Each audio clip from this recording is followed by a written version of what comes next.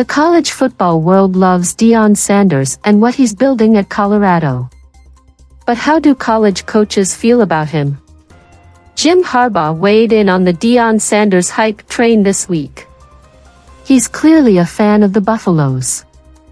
"That was quite a performance," Harbaugh said during an interview on Stoney and Jansen's show, 497 won the ticket in Detroit.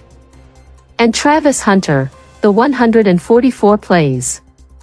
"I mean, it was tough to take the eyes off that game." Harbaugh also believes Sanders could end up winning the Coach of the Year award.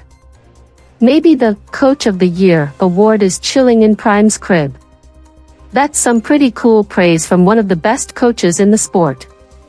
It'd be quite something if Sanders was able to win Coach of the Year. Colorado takes on Nebraska at noon Eastern Time on Fox this Saturday.